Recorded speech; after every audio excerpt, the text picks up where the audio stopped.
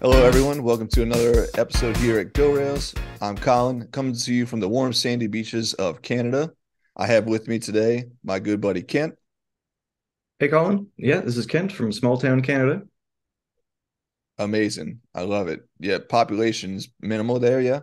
Oh yeah, yeah, So Kent and I just wanted to come together to make a quick video here, displaying some things we've been working on and things we found recently, and do a little bit of code refactor. So Kent and I over the last week have been working on the Rails hackathon site, getting it ready for a new event that we're running in July. Kent, do you have any words you'd like to share about said event? yeah, yeah. You can sign up now. You don't have to worry about selling out like Rails World. We do keep it open right to the end. It could be a max and unlimited amount of teams, so there's no limit. Yep, Uh, plenty of seating available at the venue. yeah, Couches, desk, all desks, office chairs. Basically all the amenities that you have at your home, we have here for this event as well. Mhm. So if you want to sign up for the hackathon, the dates for the next event are July 28th and 30th, 2023. You can sign up. Sign up is open now. You can sign up at railshackathon.com. Also, the code that runs this app, it's open source. So if you find any bugs or issues, you can come over to the repository for this application, and feel free to fix the code, open a pull request. We'll check it out, and maybe you can get a contribution into it. yeah. So with that out of the way, I think Kent, I think it's time we can hop over and look at some code and maybe take a look at refactoring a bit of it. What do you say? Sounds good. So Kent, the code I was thinking about, we can maybe take a look at and refactor, is the code that's in these four methods here. Yeah. Uh, Now for the viewers at home, these methods are methods that are written in an event class. That's what we use to make all of the hackathon events, right? If we hop over into our Rails console here, and I'll just say event equals event dot first. Let's grab an event, and then if we look at that event, we can see that it has attributes for start time and end time, and these are the attributes that these methods use to perform some calculations.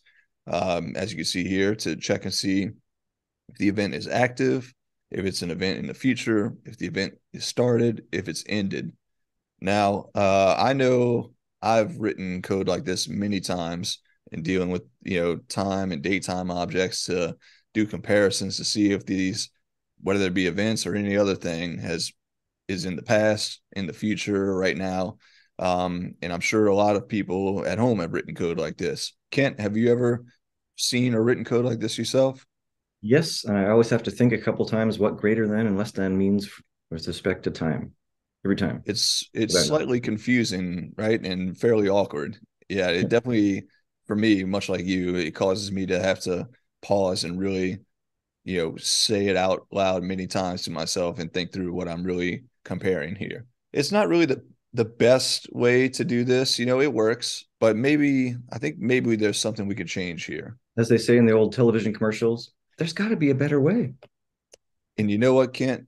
Just like in those old television commercials, there is a better way. The better way is that we can actually use some nice helper methods provided from ActiveSupport to make these comparisons read a little bit better to us as the programmers and the people that have to come back to this code later on, right? So let's look at this active method, for example. So we're trying to see if the end time of an event is greater than the current time. So that would mean time as it stands right now in the current time, or the current moment. If something is in the future, that number is going to be larger than whatever the current number is, right? So that's why we're doing this greater than comparison here. But we can use a method from ActiveSupport, as I was just mentioning, called after. So we can just say dot after question mark. It's a predicate method. And this is going to be the exact same result as using the greater than comparison that we were using before. And Kent, how do you feel about this versus what we where we came from? That is definitely better, much easier to understand. However, I wonder, is there more? Kent, I think there is more. Before we get to more though, let's why don't we go through all of these four methods here and we'll do the proper conversions because not only is there an after, but yes, like you were alluding to, there is more. There's also a before method, Mhm. right? So in future, for example, we're looking at is the current time less than the start time? So that would mean, what do you think, Kent?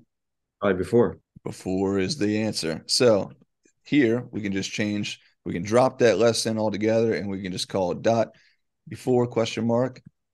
And All right. now we have the exact same comparison or check that we were doing previously, but in a much more readable format. Continuing on, let's go ahead and do the rest of these, right? So started is the current time greater than the start time? I believe what we were trying to say here is again is the current time after the start time. Would you agree with that assumption? After I think about it for a sec, yes. I still have to think about it. Perfect. It's still slightly confusing, right? But Yes. let's finish this little bit out here. So this one is the current time greater than the end time. So is it after the end time? So we'll just go ahead and drop off that comparison there and just simply call after. This is a nice change from where we were at. Kent, Mhm. would you agree? Oh, yes. Still a twinge confusing. If there was It's just still something else, like mildly just a little confusing. something, because we're talking about the future and the past. Exactly. So it makes you wonder if there is yet even a better way, doesn't it? Oh, yeah. I agree. And the answer is a resounding yes again. Okay, so before we dig into where we can go next and how we can make this even better, just so that you know where you can find those after and before methods, they're defined in this module in Rails, the date and time calculations module. And looking in here in the API docs, there's a whole slew of methods that you have at your disposal to, write some more human readable codes to do these kinds of calculations. So be sure to check out this section in the API docs and check out some more of these methods in detail. So all these methods we defined on the event class so that in our code where we want to, get these use these methods, we don't have to say event dot start time here, for example, basically say time dot current dot before event dot start time. We just want to know is it in the future or not, right? We don't want to have to do these calculations all over our code. So that's why we've defined these methods here. Um, but an interesting note is if we look at what type of objects we're dealing with here with the start time and end time attributes of our event model, it will actually unlock this is the key to unlocking the knowledge, if you will, about how we can make this code even better. So back over in our console with the event that we have loaded up here, if I say event.startTime.class, we'll see that this is actually an ActiveSupport time with zone object. Okay, so knowing this, if we hop over to the API docs and we pull up the docs for this class, we will see more methods that we have at our disposal to use with this object. So let's jump over there now. Can't pack your bags. Let's go. Okay, so over in the API docs for the ActiveSupport time with zone class, if we scroll down through this list or through this page and we get to the list of methods here, we'll actually start to see some interesting ones here. There's a future predicate method. And if we keep going, Also, there's one a with past predicate method, for example. So knowing this now, let's recall the code that we just did in our console here, but instead of calling class, let's say, let's ask if this start time of this event is in the future. So we can simply just say future here as a predicate method, and we'll get false because this start time for this event is Friday, September 16th, 2022. So this is last year. So this seems to be working nicely for us. So what does that mean for our code back in our event model? If we pop over there, that means we no longer have to do a check like this, for example. Instead, what we can do is we can just call the start time method right on the event object and then say future right here, right? So then we can just get rid of this that line of code altogether. and just have this. Kent, how do you feel about this code now? This is my new favorite.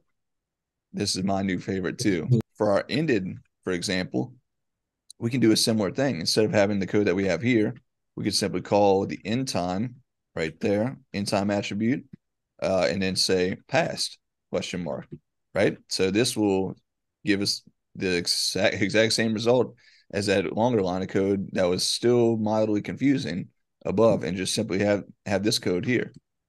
Yes, much better. Excellent. Look, what else can we do here? For started, so currently we're checking to see if the current time is after the start time. I have to sneeze. It's okay. We'll fix that in post. So here we can instead say, is the start time in the past?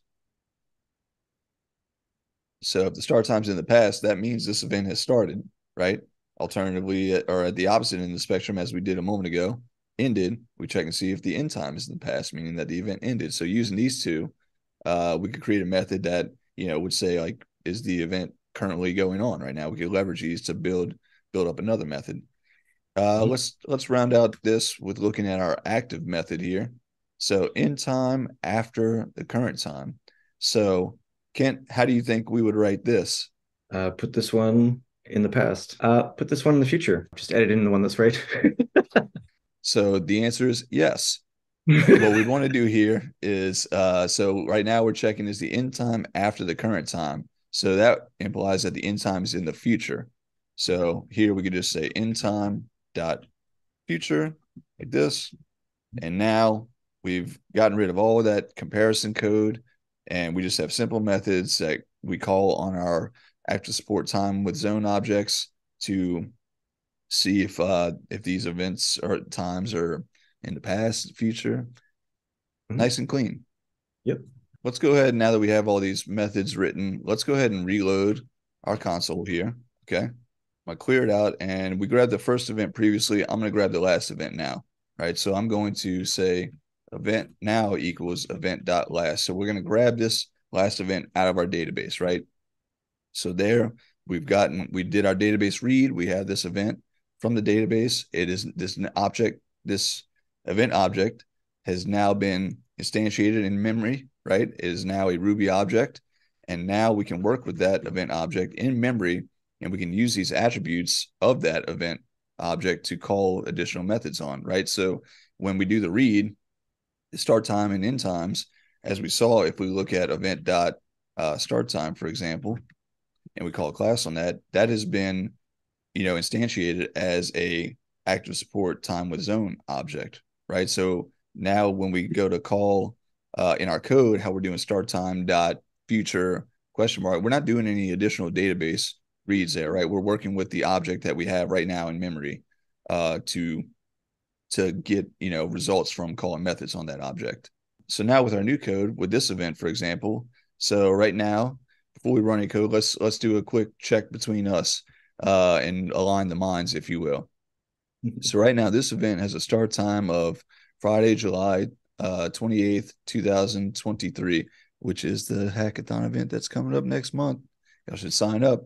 So if we were to call event.future on or call our future predicate method on this event, we should see true. So if we wrote everything properly, and let's hope that we did. Otherwise, we'll have to implore some movie magic here. Okay. True. This event is in the future. So yeah, I think that's a nice High little five. refactoring.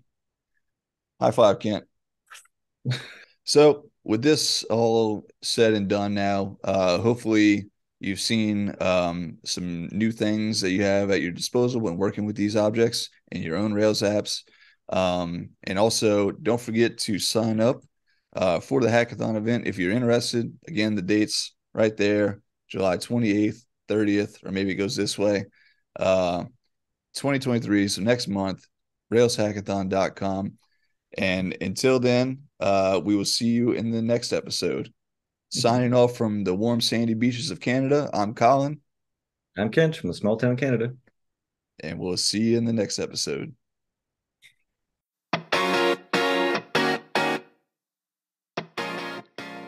Just gotta slap the middle part.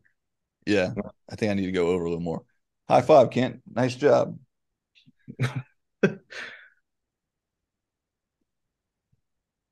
We'll go close to the camera, maybe. Oh, Oh, there we go. So try and go like. okay. Okay, practice a little. Hold on. Yeah, I gotta go close too. That's too close. Where's your hand? Hold your hand up again. Going straight up like that. That's Whoops. that's pretty good. Right about there. Yeah. Okay, right over my mouse. Well, Kent, all right, you ready? Let's try one. Kent, I think this is a job well done and a great Kent, I think this is a job well done, and I think a good refactoring for us going forward. So, high fives.